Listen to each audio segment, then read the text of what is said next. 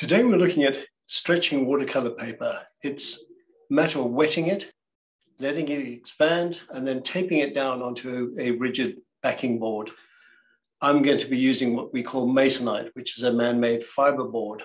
And I would suggest using a rigid board, a wood base, or something which is quite firm.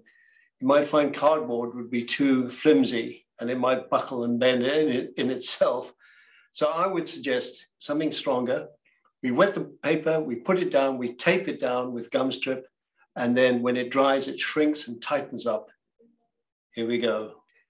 You ideally need board, which obviously is bigger than your watercolor paper. And I'm going to be using 300-gram watercolor paper, which is quite robust. It's quite thick already, but it will still buckle. And there's lots of watercolor or water put on there.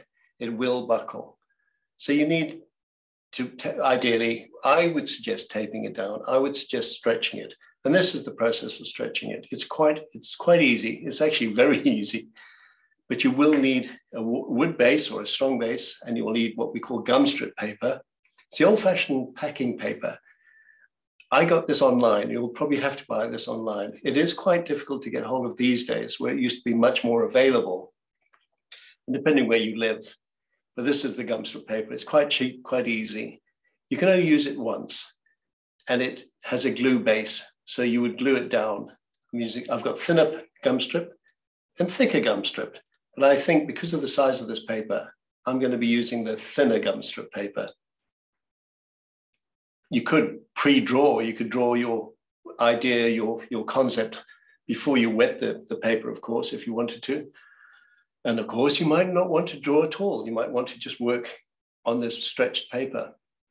So let's go. We're going to now wet the paper, and it's a process of literally wetting it, running it under a tap. And you'll see it's quite buckled, still quite wet. And I'm going to use some of that wet to moisten the back of my gum strip paper. I'm going to get rid of some of the surplus water. You don't have to, but ideally you do need it to be wet, but not too wet. Quite often what I do is once I've made it wet under the tap, I'll put it on the wall or the tiles of the bathroom, and I'll sort of squeegee some of the excess water off it. But you do want it quite wet when you put it on your board, so that A, it's expanded, and B, so your gum strip paper will stick down. If need be, you might need to add some more moisture, some more wet, as I'm doing here, some more wet behind the gum strip paper to make sure it sticks down. And I'm just using it, just taping over the edge of the paper, purely because I want as much paper to work with as I can possibly have. Again, here I'm using the water from the paper to moisten the gum strip and just taping it down. It's still quite buckled. You can probably see the edges are still quite buckled. And that's because it's expanded.